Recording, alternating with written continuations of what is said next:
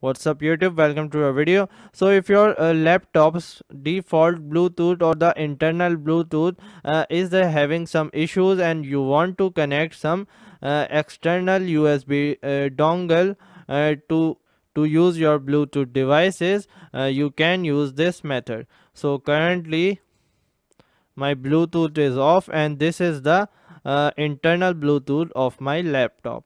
So what you can do is you can go to manage.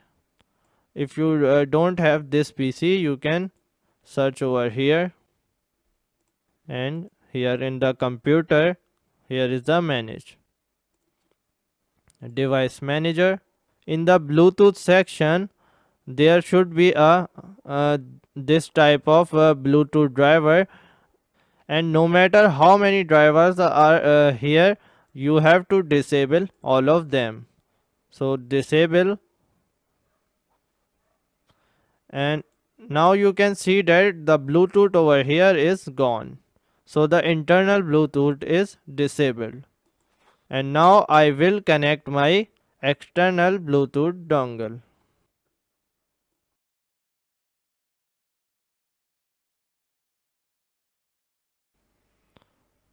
And you can see that some more drivers have been pop up. These drivers are for my headphone, so you don't need them, but you need this Microsoft Bluetooth illuminator, this generic Bluetooth radio, and this Bluetooth device. So they are installed automatically, so you don't have to do anything. Now close this, and here is your external Bluetooth working. But in the case that your Bluetooth drivers are not installed automatically, you should download the driver pack solution.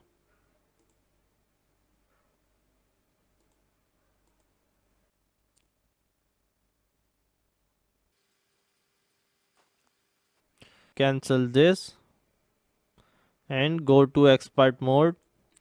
So it's not showing any Bluetooth driver because my external drivers are already installed. This is only showing this driver, which is my built-in Bluetooth driver, which I don't need. So if your external driver are not installed automatically, they will be shown here. And even if you update it, this won't make a difference. So this is all for the video. If you like it, give it a thumbs up and do subscribe to the channel. See you next time.